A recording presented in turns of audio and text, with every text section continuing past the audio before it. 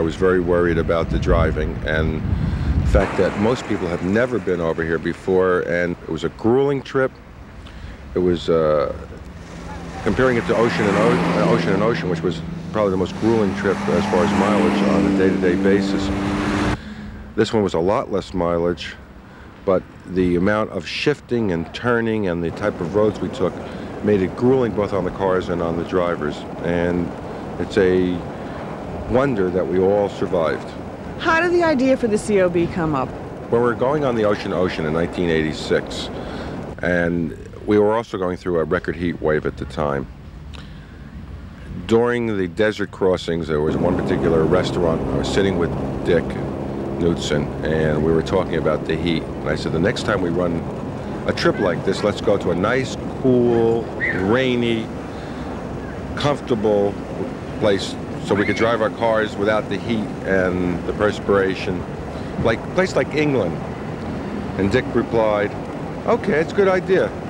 You do it. Now, I thought he was kidding, but at the next gathering of the faithful, on the agenda was marked a seminar on plans to go to England, Mike Leckstein. And that's how it started.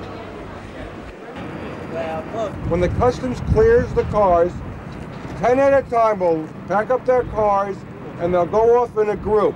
As soon as the first group goes off, the next 10 will get their luggage and pack up. We'll call off the names. It's the only way to do it. It'll take an extra 15, 20 minutes this way, but it won't be crazy. It's very dangerous going through there. We're going to be escorted through because of all the forklifts. They're loading that shit, they're unloading that shit very quickly. We didn't volunteer for the job, we were volunteered. It was one of those things that turned out. We are interested in driving around and in maps, and that was, we were volunteered for the job, and that's how we put it all together. So how did you go about doing the route? Well, we didn't in any way plan any of the stops or the hotels. That was already fixed. We had no control over that. We were presented with the outline of the route. We then looked at that and said, well, now what is the shortest distance between these points without using, as far as possible, main roads, motorways? That didn't really work, so in the end we had to incorporate motorways. But what we tried to do was to say, right, well, that's the shortest distance, and then look alongside that and say which is to be the prettiest way to go, and try and amalgamate the two, try and incorporate a practical journey between the 2 points, bringing in as many interesting places that we would see on the route. So how long did it take you and your wife Andrea to make up the route? We worked on it for about, I suppose, a couple of weeks of evenings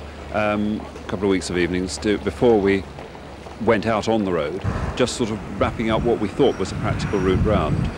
Once we'd done that, we then said, well, the only way we can do now is to actually go out in the car, drive around the whole route, and try and check it and see what it looked like on the ground.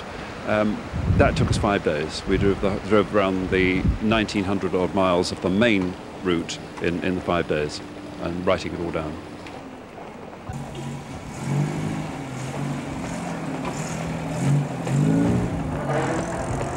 Our first 2 days we spent in Chester, a well-preserved walled city.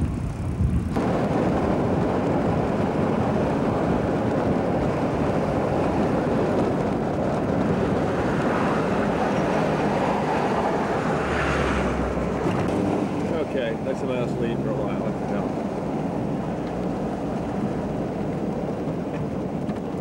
Ooh. Neat, look at that, look at that. Look at those trees, look at this.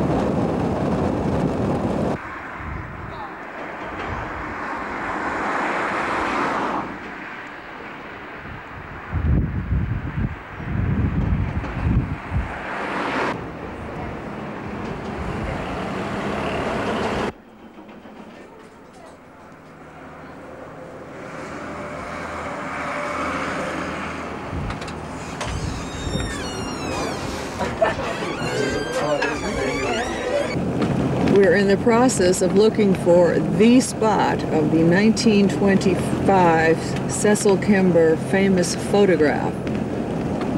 Yeah. I think certainly there's no question in my mind that that is it. I thought about that. Boy, this is tight. Glad I'm not there with my Is that where that took place?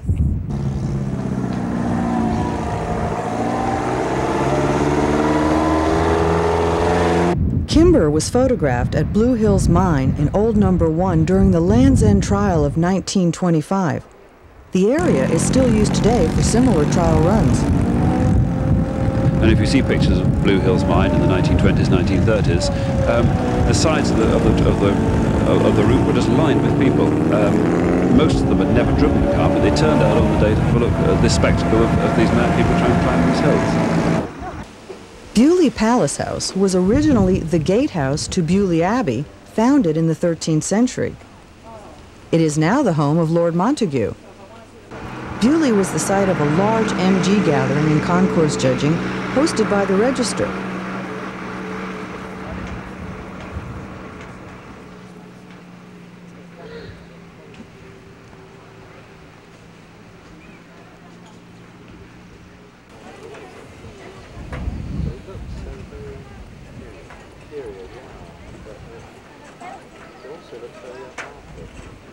Thank you. There we are. Look at that lot, huh? Isn't it wonderful?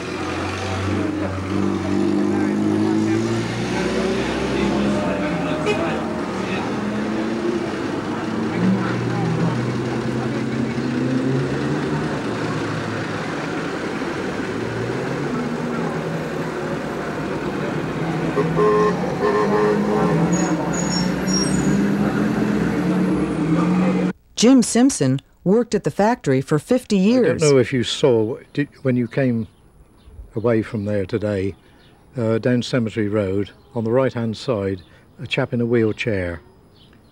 Don't think so. An ex-employee, he's had a stroke.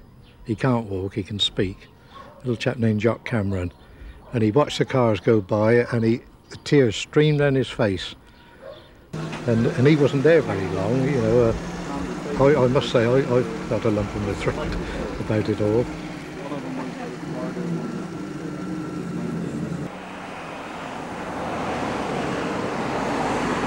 Crossing the River Tweed, we entered Scotland.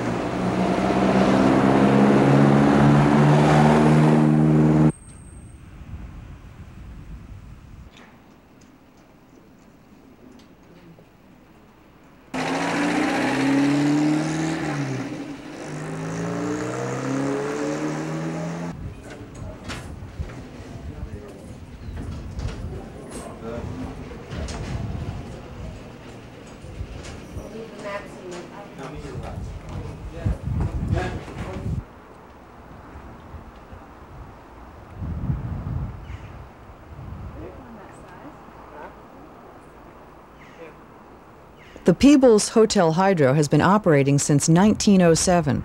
It is a resort-type spa in the old world tradition. Its elegant atmosphere has attracted such guests as Queen Elizabeth and Prince Philip.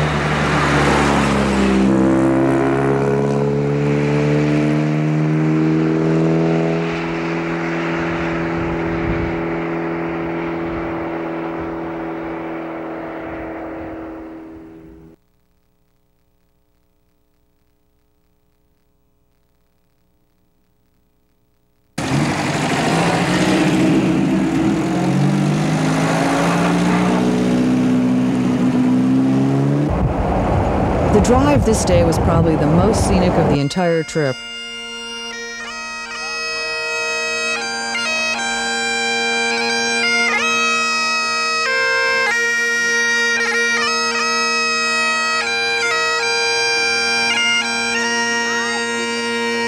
First, we followed the shore of Loch Ness.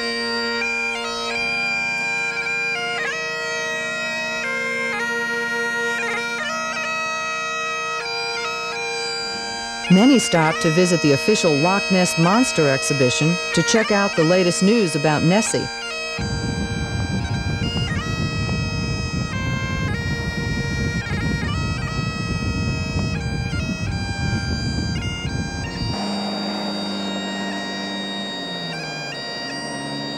The special beauty of this place was the inspiration for many of the poems by Robert Burns. Great Britain's highest mountain, Ben Nevis, is 4,400 feet. It takes so many people to be caught up in the enthusiasm to make it work, to care what's happening all along the line so that nothing gets messed up, that you just can't keep on going to the well. And I can't call Mike Sanchez and say, guess what, Mike, we're going again next year. We got to do it all over again. The man will either commit suicide or it just can't be done. And that's the reason why it's a once-in-a-lifetime trip, and I hope everybody realizes that.